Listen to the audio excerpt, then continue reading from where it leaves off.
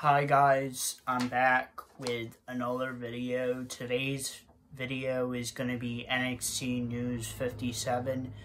This is going to be my last and final video today. This will be my fourth video.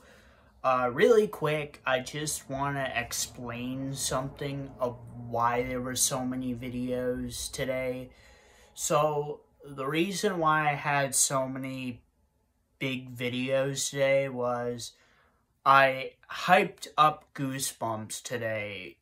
Today was the hype day for Goosebumps.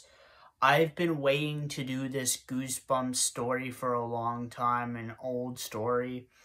All of the videos have released, so go check them out. Go check out my ASMR audiobook reading for an old story. Go check out my short film review of short film audiobook.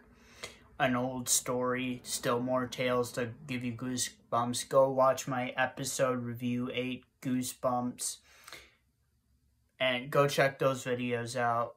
Now, this is my last big hurrah for Goosebumps. I only got 6 more short films reviews I have to do for Goosebumps, and I have 1 more episode review of Goosebumps after this. So, this is my last big hoorah with Goosebumps, and then I'm done.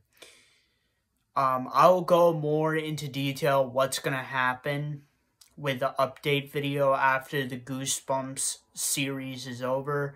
But I have 6 more Goosebumps episode reviews to do, and 1 more Goosebumps review to do. Goosebumps episode review, and 6 more short films to do. But that's why there's been 4 videos today. That's why there were so many videos today. I just hyped up Goosebumps. Now I'm just doing NXT news like I normally do every Tuesday. Now my explaining is over. Let's get into NXT news. So the first thing, Shawn Michaels strips Solo Sikoa of the NXT North American Championship. The NXT North American Championship is now vacant, and Carmella Hayes and Shawn Michaels segment. So basically, the NXT North American Championship is now vacant. At Halloween Havoc, there will be a fatal 5-way match and a ladder match for the NXT North American Championship. Because Carmella Hayes is the former champion, he's already qualified for the match. And there was 1 qualifying match tonight on NXT, which I'll get later into the news. The second thing is a singles match, Axiom versus Nathan Frazier, winner of the singles match, Nathan Frazier. He actually tied the series 1-1. Nathan Frazier leads the series right now. Third thing, promo for Alba Fire. Fourth thing, promo for Damian Kemp. And the fifth thing, Ivy Nile and Tatum Paxley have a segment. The sixth thing is a tag team match, Toxic Attraction versus Ivy Nile and Tatum Paxley. The winners of the tag team match was the Toxic Attraction. The seventh thing is a schism segment. Brawling ensues between Malik Blade and Ananas Anafe with this schism. This leads into a tag team match which the schism versus Malik Blade and Ananas Anafe. The winners of the tag team match is the schism. Ninth thing, promo for Roxanne Perez. 10th thing, singles match, Wendy Chu versus Cora Jade. Winner of the singles match, Cora Jade. 11th thing, Lash Legend attacks and finishes Wendy Chu. 12th thing, interview with Braun Breaker. 13th thing, interview with Oral Mansa. 14th thing, Carmella Hayes segment interrupted by Chase U, Andre Chase.